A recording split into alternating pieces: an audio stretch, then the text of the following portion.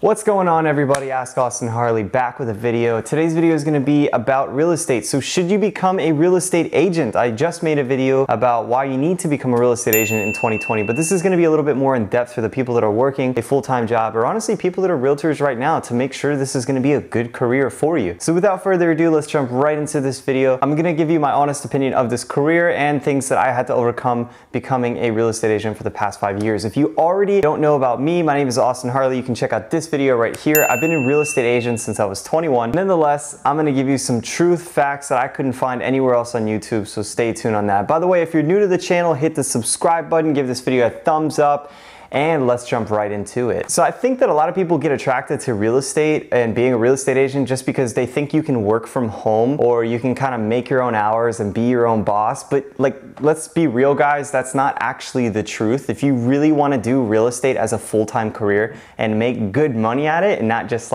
squirm by being that agent that does 2 transactions a year, then you got to put a lot of hours into it, and you're not really going to be able to pick your schedule because your clients are most likely going to be picking your schedule. It's not until you advance in your career as a real estate agent that you really get to start picking and choosing who you want to work with. At the beginning, you just gotta kind of take what you eat because it's sales, right? I mean, you don't really have a choice in the beginning. However, there's one huge advantage in real estate that I believe makes it just the top tier industry that you can easily get into. First off, if you don't know how to become a real estate agent, check out this video I made right over here and watch that video to the full, because it's the easiest possible way you can get your real estate license in 2020 as of right now. The average profit per deal, at least in my location, you're making at least, let's just say on average, $7,000 to $10,000. And because of that, the way that I look at it is it only takes about $1,500 to become licensed. You're literally what is that? Triple or quadrupling on your investment just by becoming a licensed real estate agent. And not to mention that money is gonna be self-employed income, so you can write off things, you can get more business tax deductions, and you're basically running a small business. Every single transaction that you do, all the work that you outsource, employs other people. And that's why the government, that's why counties love real estate agents and real estate brokerages, because they employ people. Whenever you go to a closing, you have to hire a home inspector, an appraiser, a lender.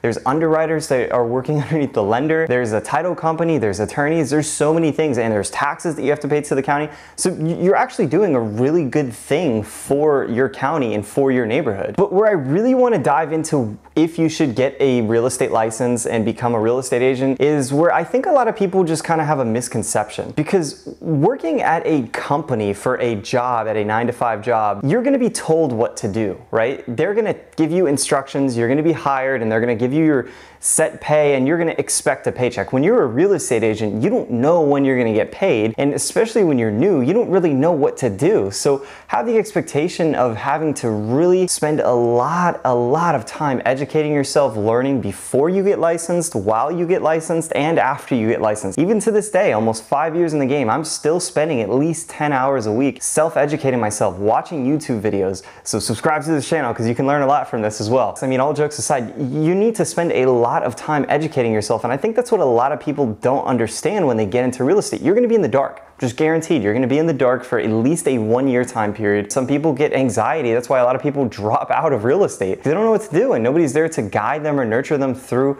how to do it. There's actually a lot of videos on YouTube. You don't need to pay for mentors. You don't need to pay for coaching. You don't need to go to Keller Williams and give them away half or more of your commission just to learn, because they have the best coaching program. All that stuff is old school. You need to be watching the digital age on how to get clients, how to get real estate leads, and how to close deals on YouTube. Also my channel as well, so you can subscribe to that. You need to spend a lot of time learning. I would say in the beginning, you need to spend at least 6 hours a day self-educating yourself if you really want to propel yourself forward in this industry. And that's how I made 100 grand my first year in real estate. So to go to that mindset of thinking that you're going to be picking your own hours is not really realistic, because it's not true. When you're in real estate, especially your first, I would give it at least 2 or 3 years, you really don't have a choice. You're going to be working 60 to 70 hour weeks, and you can ask any real YouTuber on here that does at least 10 to 15 million or above in real estate sales, and they will tell you the exact same thing. If you just want to do 10 transactions a year, in my opinion, it's not really worth it. You're going to be losing more money and time than you are going to be gaining. Then, you know, you can do that. Yeah, it's completely your choice. But if you really want to make this a business career to where you can elevate yourself in life and really escape your 9-to-5 job and working for other people, then you have to put in the work for the first 2 or 3 years. Which also leads us to an amazing point, because when you work for another company, yeah, you can progress, but you're kind of at the liberty of your boss liking you, giving you that promotion so that you can climb up the corporate ladder or whatever business you're working at. But when you're a real estate agent or anything in real estate, you control your own promotions. So the harder you work, the harder you get promoted, pretty much. In the beginning, you're a small business, so you're doing everything. You're doing the marketing, the sales, the accounting, all of this, which means you're going to become very well skilled. Now, one of the biggest things that people think is that real estate is easy money, and I can't tell you how many times I have heard that. They think people get their real estate license and they see how easy it is to get their license, and they're like, oh my God, I can make some easy money. All I gotta do is talk to someone and close the deal. I will tell you though, in the beginning, when you're not doing a lot of transactions, it seems easy. You may be overwhelmed with the amount of information to learn how to do it, but you're gonna be like, oh, that was easy. It's an easy 10 grand. But the reality is, if you wanna make this into a business that self-sustains itself and outsource it to other people so that you really can have the freedom, something like I've built, then you need to be doing at least 30 plus, 40 plus transactions a year. And to be able to do that, it's an extremely stressful business. I think it's like the number 2 or 3 most stressful event in someone's life, moving. And I could tell you, if you're not knowing what you're doing or how to set expectations or talk to a client or communicate properly to a client because you've never done it before, then you're gonna end up screwing up, and it's gonna be extremely stressful, and it might even cost you money. Now, some qualities you need to have, or at least need to get up to speed with extremely fast to be a really good real estate agent and not get left in the dust. You need to be really good at technology. It's a huge thing. You need to be good at computers, need to know how to email people, need to know how to communicate to people. I can't understate this. You can't just be like, oh, I know how to use a computer. You need to know how to convert different documents such as Microsoft Word to PDF documents. You need to know how to rotate files in case they get scanned wrong. You need to know how to scan. You need to know how to use a DocuSign type template because everything is electronic nowadays.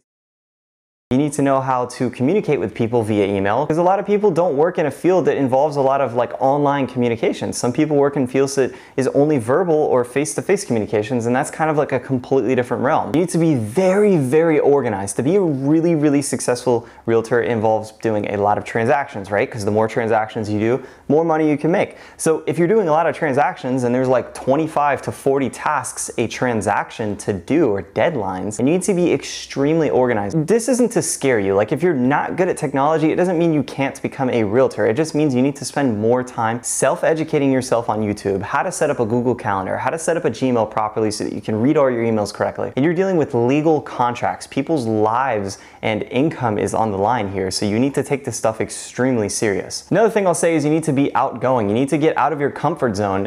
If you're an introvert, you may want to think about how to get out of your comfort zone. The more you get out of your comfort zone, the more money you're going to make. And real estate is going to push you far out of your comfort zone. And one of the last things that I think you need to really, really improve on is to be really, really solid on the phone. You need to be good on the phone. You need to be able to meet people virtually over the phone, talk with them, be able to convert them, make them feel comfortable, more importantly, be likable on the phone, smile on the phone, and you need to be on the phone like 24/7. I mean, every single day you need to be prospecting on the phone, whether it's following up with old people, following up with new people. So if you hate your phone and you don't want to look at it anymore, this might not be the industry for you, because honestly, you need to spend a lot of time on the phone. But with all of the things that I just told you, you have an amazing opportunity to get better at those things. And that's just a small glimpse of the things or qualities or traits that you need to get good at or increase your skill level on so that you can get paid more. Because remember, the more you know, the higher your paycheck goes. So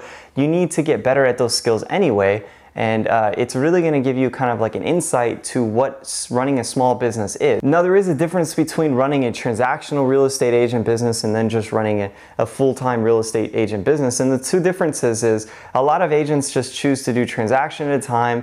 You know, they follow the old school like Keller Williams, Coldwell Banker methods of like reaching out to their sphere and really relying on people to use them and trust them for their services, which is fantastic and all if you have a huge sphere and you just want to spend all day long prospecting those kind of people. But to really build a business that can grow out so that you can refer out business to other people and really snowball this thing into like a mini brokerage almost, or like a team, so that you don't have to put as many hours in it or have to work. You know, because think about it, if you're sick, you can't work. And if people are trusting you only for your services and not like this company that you've built, it's very difficult to refer out people when they trust you, because they're not going to trust that other person you refer out to. So you got to build credibility, build a business, and that's why I stressed it. In the beginning, you need to spend a lot of time. But that might all be really confusing right now, and that's totally okay. But for any of you experienced realtors out there, if you're interested in that, leave a comment down below, because I'd be very curious how you run your real estate business, where you get your leads, and how you are doing, how many sales you're doing, because I always love to connect with the real estate agent community and see what's going on there. But nonetheless, this is probably one of the best careers you can get yourself into with the lowest risk, because your only overhead is $1,500